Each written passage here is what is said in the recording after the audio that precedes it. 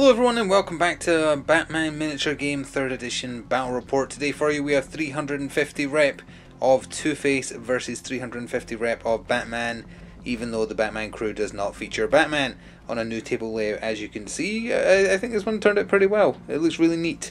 Like there's a siege going on outside a Joker amusement park, even though Joker isn't here. But still, let's get things started by looking at the crews. So this is the exact same Two-Face crew as last time, being led by the man himself. Free Agent Hush, he has his sidekick Spice, Thug 6 is it? No, Thug 2, sorry, from the Back to Gotham starter set just to fit in an extra gun and reputation. And then we have an assortment of gangsters. It is gangsters 2 with the shotgun, 3 with the rifle and, the Winchester, and 7 with the actual bolt action rifle at the back there. And as far as things done incorrectly, last time Two-Face's gun also has reload, so you might be asking yourself, why does it have 3 ammunition if the most you can fire in a game is twice? And that is an answer only night models can answer, so I don't know, but that was done incorrectly last time. He fired it 3 times, he should have only been able to fire it twice and not in succession. So that was done wrong, but everything else more or less was done right, and have already decided ahead of time that it will be the twisted coin for Two-Face that he is playing from the start, so the good coin is mixed into his objective decks somewhere. And here is the Batman crew that does not feature Batman at all. It's kind of like half and half for a new crew and half and half for like an old 2nd edition favourite of mine, even though they weren't that great. But the team is being led by Green Arrow, Oliver Queen. He has his upgrade that gives him reinforced gloves. I think they're called something else, but they give him reinforced gloves. The rule. He's being backed up by Nightwing, the other Nightwing, not the Arkham video game one. We have Spartan John Diggle, he is equipped with handcuffs. And then from the Back to Gotham box we have the 3 cops. Merkel and the JCPD detective have extra ammunition, and the guy with the torch has nothing, as per usual, because it's cruel, and Gotham is cruel. So that is it, that is the crew. We will be back with things deployed in the 8 inches on each side standard deployment. So here we are at deployment. The Two-Face crew is on your left, we'll take a better look in a second, and the Batman crew is on the right. Two-Face will be getting first activation, and they have one more model than the Batman crew. So here we have Nightwing there with Audacity, as you can see. Spartan has Audacity, and then Merkel has Audacity, and Green Arrow has started up there in the building. He's got stealth as well, so hopefully he'll be relatively safe from the very many guns on Two-Face's crew. Henchman there with the rifle with Audacity, the clown without. Two-Face, Hush and Spice all have Audacity, and then the sniper up there in the building there as well. So we're about to get started in Battle Round 1, and we'll have to see if there's any objective cards being played. So there is only one card being played in Battle Round 1, and it is Die Hard for Two-Face's crew. Choose one model that isn't the boss. If they're alive at the end of the turn, you score the card. Simple. So it's in play along with the Twisted Coin, and this is being played on Hush. Gangster 2 with his manual shotgun got the game started. He didn't have Audacity, but he was close enough to Two-Face that he got his free Inspire. He did a movement action to get to where you can see him, and he placed a suspect marker with no other objective cards being played just yet. Officer Merkel was first up for the Batman crew, and he just has to make things difficult. He did a movement action with Audacity, and he's underneath this Ferris wheel, which is a little... Can you see him there? He's down there, but he wanted to position himself such that he's in front of the suspect marker he put down, but obviously he has to be at least 2 away from where he started, and it has become a turn 1 snitch, so we know what this is. We've seen it every time a Batman crew is here, because it's basically their best card set. So as long as nobody ends their activation within 4 of it, it will score. Now within 4 is potentially possible if someone is willing to sacrifice themselves, because they don't need to touch it, we just need to get within 4. I think Two-Face might be the only one who can do that if his base will fit through this gap, which I think it will, but he'd obviously be putting himself in a very precarious position. But yeah, so Merkel is there, the suspect marker is behind him, and he can easily fit under that, so that's why it was a legal move. But back over to Two-Face for now. Spice was next up, but first we have to cover the objective card being played as a resource to get rid of it.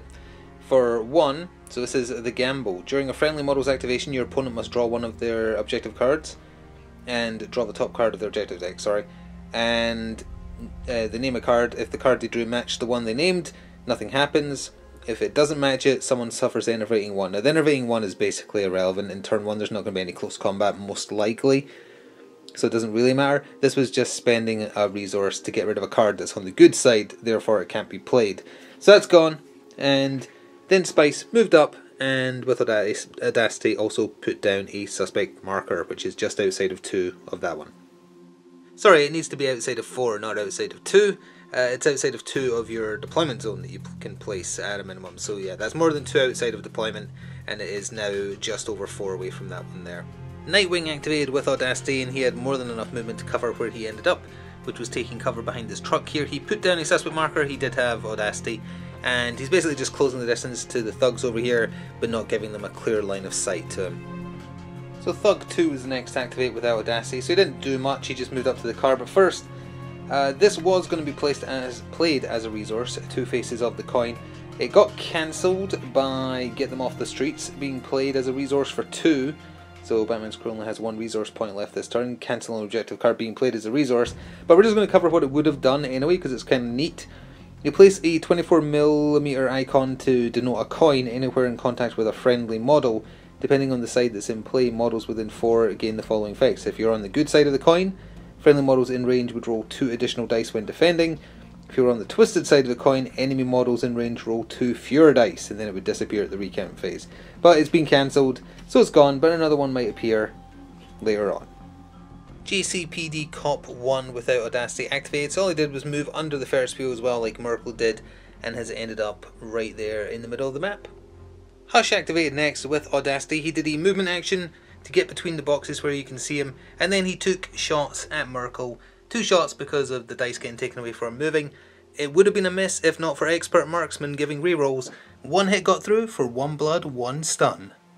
The JCPD Detective activated without Audacity, so all he did was a movement action which more than covered getting him into position at the Sur Grating there, but he wasn't close enough to Green Arrow to get Inspire for Manipulate this turn. Two-Face activated, and another The Gamble was played as a resource using up their last resource point for the turn. It's the guessing game, draw the top card, suffer enervating 1. Doesn't matter for round 1, it was just to get rid of it. So it is gone. He then, with Audacity activated, did he move to where you can see him, and he did put down a suspect marker, which is obviously more than 4 away from that one. Spartan, otherwise known as John Diggle, was next up. He activated with Audacity. He moved forward, taking cover behind the limousine there, didn't do anything else with his turn, he's just in position with Nightwing, and he was the second last activation for the Batman crew. Now it's over to either the sniper up on the building, or the other rifle user down here. So it was the gangster down here that activated. Speaking of which, totally forgot to mention, but obviously this is the same list as last time, so the number of gangsters in the list provide 2 blood money counters. Didn't find any opportune moment to use them last time, that might change this time, so just mentioning the other thing.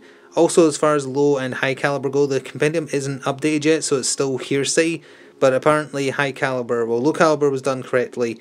Apparently high caliber is that if you're shooting in optimal range, the strength die is the last die to go. So anyway, he moved because he could only really, he could have moved here and taken a shot at Nightwing. He's in cover and can dodge with efforts, so it didn't seem very worth it. So he moved into position, surrounded by more guns, and put down a suspect marker. And with that, it is over to Green Arrow to end off battle round 1 for the Batman crew. So Green Arrow did activate with Audacity, and he used his grapple gun, which sadly means he can't use good aim in the same turn because they're both special actions, so he couldn't fire and move because his bow has aim. He is super quick though, he's movement 4 in 2nd edition rules, plus acrobatic, and then also using the grapple gun for an extra 6 gave him more than enough to get him down there where you can see him, and he couldn't attack, so he just ended his turn there. I guess he could have put down a suspect marker, but we'll say he did that, and that means we're going over to the sniper on the building to end the turn. So the sniper in question, he didn't have Audacity, so all he could do was walk to the edge of the building there, and there is the suspect marker that Oliver decided to put down because he had to manipulate that he didn't do anything else with. So that is going to end battle round 1, which does mean that Die Hard has scored for Two-Face because Hush is fine. And in phase 4 for battle round 1, they're also playing a stick to the plan. When it goes into focus, you must have more suspect markers in play than your opponent. More than enough with 1, 2, 3, 4 right there. And also the snitch does score that Merkel put down because nobody got within 4 of it. So with that, we're jumping straight into the opening round, or the opening stages of battle round 2. So this is the state of the board at the top of round 2, and it will be Two-Face's crew getting first activation again. And as far as Phase 1 or Phase 2 cards being played, there is one. The Balance of Justice is being played once it comes into focus. Give it a second. Any second now. Any minute now. Here it comes. Good enough. Twisted Side, an even number of models are removed from the game as casualties this round. So, as long as 2 people die, or 4, but that's ambitious, then this will score. So it's just in play for the entire round, and that is the only card being played. Take a quick look at who has Audacity. Basically the same for the Batman crew. Merkel has it, but he's hidden under this, and Green Arrow has Audacity. And you can see where Audacity is here with Two-Face, Hush, the manual shotgun, and Spice as well. So with that, let's get started. So Hush got Battle Round 2 started for Two-Face's gang. He used Gunman as his special action because he had Audacity. He shot once at Merkel. It did 3 blood, 3 stun, which left him on 4 and 4, and he's a 5/5 model, so he was still conscious. So the second shot also went into him, and that did 4 blood, 4 stun. So unfortunately for Merkel, the curse continues, and he has been splatted, and he did have Audacity, which in turn has scored heads or tails. Twisted Side, when it's in focus, I think it is now. A friendly model inflicts at least 4 damage on an enemy model that has an Audacity marker. So that has scored. He then did a movement action to where you can see him. He is also now entirely out of ammo as well. So Green Arrow activated next, but a quick note about the Two-Face card that's in play for the round about the number of models removed as casualties for this round. It doesn't specify enemy models, so it's just models in general. So if the Batman crew take out some of Two-Face's gang, that's an even number. If they take out someone else, that's it back to being odd, so it's a little bit harder to score than it might appear. But anyway, Green Arrow activated. He used Good Aim as his special action, which is +1 attack dice. He's a master marksman, so he's re-rolling attack dice, and he did his once per game multi-arrow, which is a 3 base, plus the strength die, plus the extra from rapid fire. He shot into Hush, more than within range, and Hush is defense 4, so it's not a given that it was all going to go through. 3 of the arrows smacked and thudded into him for 6 damage. He has 7 endurance, so he has 1 health remaining. So next up for Two-Face was the sniper with the bolt action rifle up here. He stayed still, he's got good aim. He shot at the illuminated cop down here for the hit, and the strength die both got through for 6 damage, which does mean he is gone. So that is 2 models taken out this turn in total. And it does also score a quick 1 victory point for catch a bullet, inflict at least 6 damage of any type in a single ranged attack. He did that, and he didn't do anything else, so that has scored, and already the Batman crew are 2 models down. Nightwing activated, and he decided to go right after the big bad. He sprinted round the corner into Two-Face's face. He exerted 1 effort, Two-Face did not, and all said and done, 3 hits got through for 6 stun damage in total, leaving Two-Face on 1 stun damage remaining on his willpower. That is the second target this turn that's managed to stay either alive or conscious with 1 hit remaining. So Two-Face has activated in retaliation. He struck at Nightwing. He has reinforced gloves. He's not actually that bad in combat. He's got like a sidekick stat line for close combat, and he does have the judgment trait he can use on anyone he knocks out. Nightwing, though, he's pretty good at defense as well. He didn't want to pull back and try and shoot him because Nightwing can dodge, so he just tried to punch him, got hit through for 2 stun, and then he retreated over to where there's some more guns to protect himself. So they traded blows. Nightwing did a bit better than him, but they're both a little bit stunned. Spartan activated with Audacity. He moved up to where you can see him taking cover behind the car that also has a clown at it, and he shot Hush in the back. 2 hits got through, 2 blood, 2 stun, so that is Hush removed. So we're at 3 casualties for the round, and now it's over to Spice, the manual shotgun guy, or either of these 2 for Two-Face, and then back over to the GCPD detective as the last man standing that hasn't gone yet for the Batman crew. Gangster 2 with his manual shotgun activated. From where he was, the expansive cone just touched Green Arrow's base, so he shot it without moving. The strength die failed, so it did no damage. And then he just moved a little bit closer, where you can see him there, and then did nothing else. So unless they want to pass, it is over to the GCPD detective to end the turn for the Batman crew, and then there's still 3 including Spice, 3 other people to go for Two-Face. A pass was used, so the bolt action rifle gangster down here activated. He didn't move, he didn't have Audacity. He shot his rifle at Nightwing, who exerted himself to dodge to take away a die, and he was partially obscured by all these boxes and such if you get to street level, but one hit still got through, so that is 3 blood damage to him. So another pass got used, so Spice activated. She moved around the corner so she could see Green Arrow. She shot her low caliber little derringer at him at near enough point blank range. One hit managed to get through after he exerted one effort to dodge, and it did 2 blood damage. So JCPD detective activated. He was within 8 of Green Arrow. He moved, he put down a suspect marker, and it has become a second snitch. And given that the last person to do anything this round is him, it's insta-scored, more or less. So let's see what this clown is doing to end off battle round 2. So without Audacity, there wasn't really much he could do. He couldn't really see Nightwing, so he just moved and has placed himself here. Now that does mean at the end of the round, Hush and 2 cops got taken out, so that is an odd amount. So the card will just be discarded. The balance of justice, that does not score, it's gone.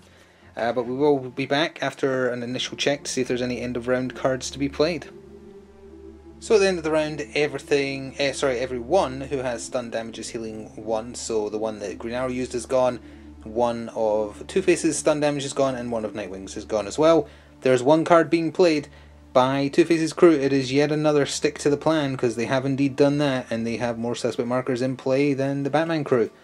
So, that covers everything, no other objective cards being played. Time to move into battle round 3.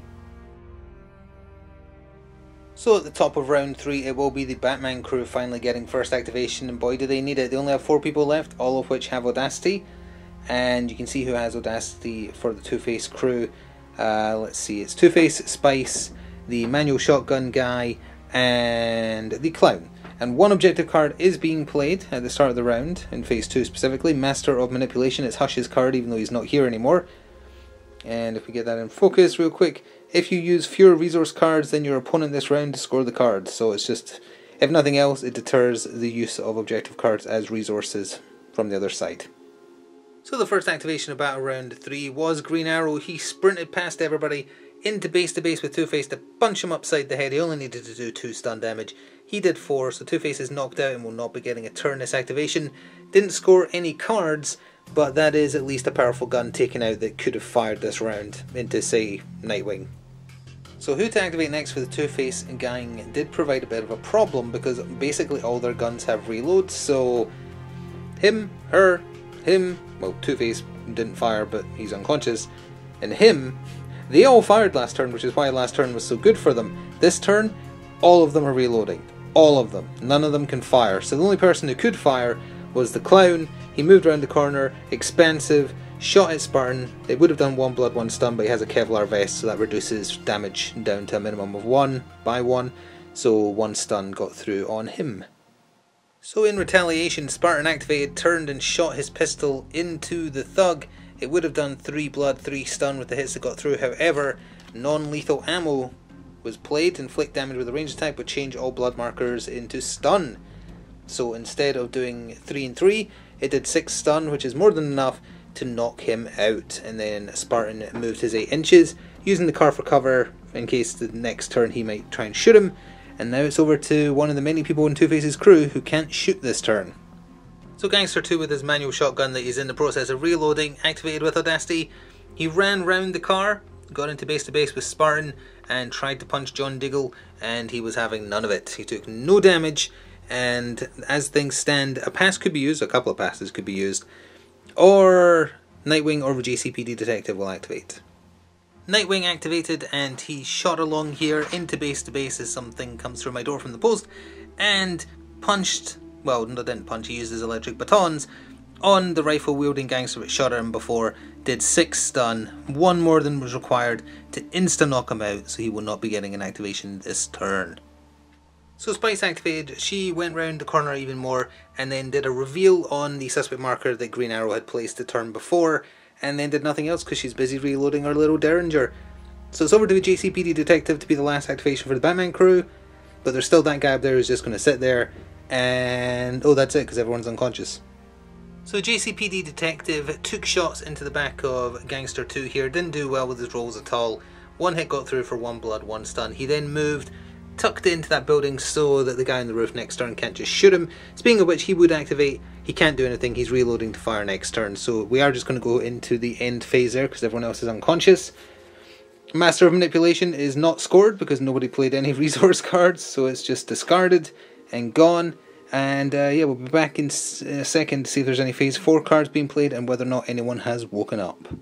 So everybody who is conscious has healed 1 stun damage, and as far as wake up checks go, the clown has stayed unconscious.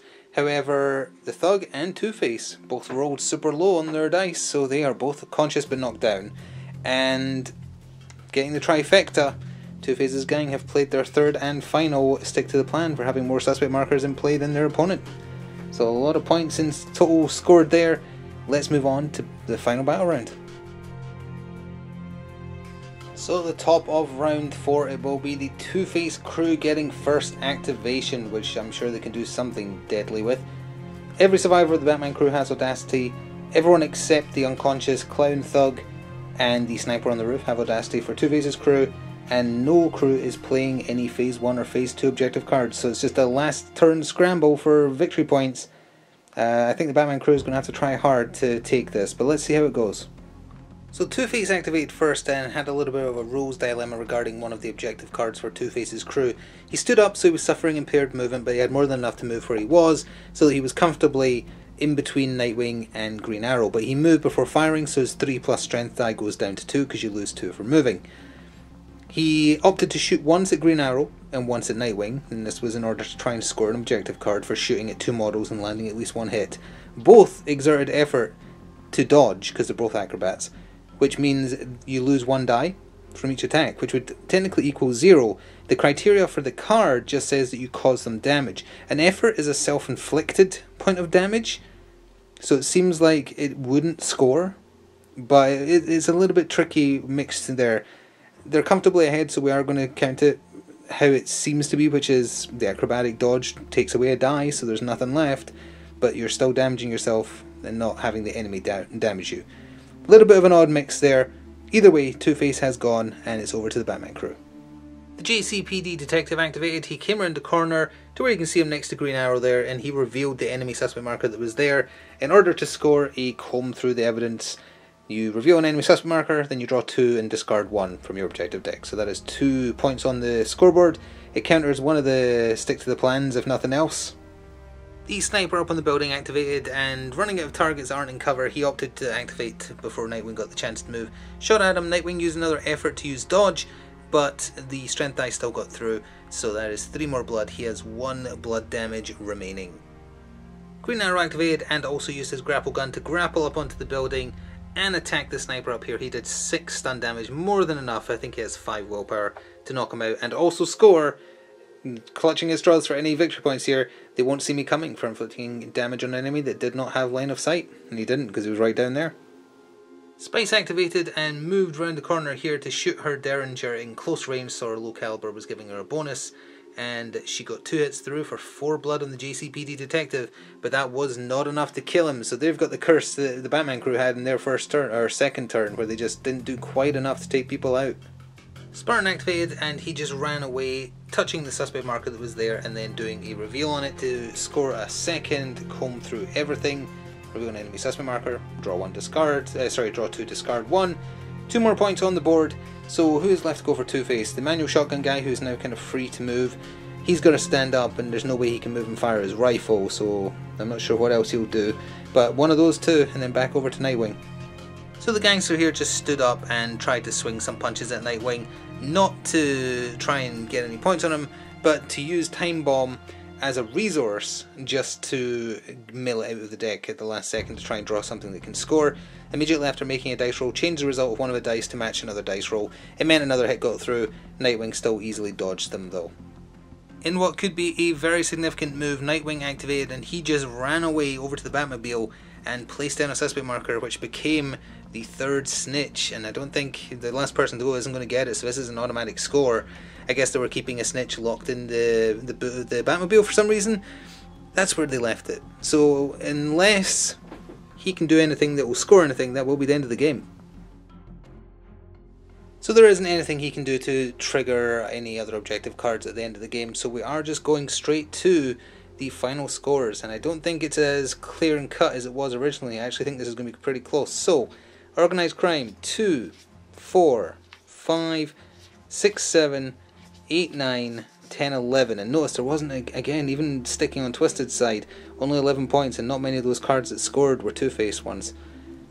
3, 4, 5, 6, 7, 8, 9, 10, 11, 12, 13, 14, 15, 16. Once again, the snitches are what cinch it for a Batman crew that suffered heavy losses early on. Although that is a neat way of balancing it, like the Two-Face crew can have a really amazing turn of shooting, but then all of them are reloading. One of their Twisted side objective cards can be played as a resource to automatically reload instantly, which is an interesting thing. Didn't have them in hand at the time to make a difference though. But yeah, their objective deck, I don't know. There's so much, I mean, every objective deck has a certain degree of RNG because you're drawing cards randomly. You've got to mill through them to try and find the cards you need. Getting all those snitches early is as equally lucky as getting all the stick to the plans, I suppose. But the Two-Face crew specific cards, I don't know. They've got an extra layer of RNG on top of them. Oh, I don't have the deck handy. Let's see how far away the good side coin was. Not that it would have made much of a difference, but still. It has to be one of the, like, most of the deck got milled here. It has to be one of these. It was the second to last card in the deck.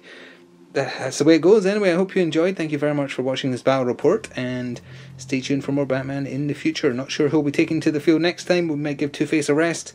We'll see. Ta-ta for now.